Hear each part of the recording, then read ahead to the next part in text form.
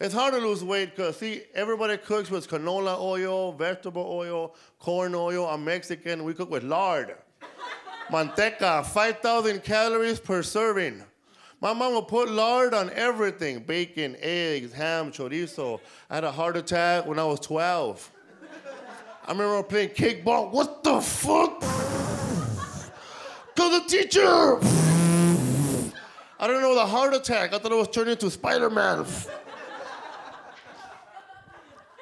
My dad was too cheap to take me to a doctor. He took me to a Mexican sobador.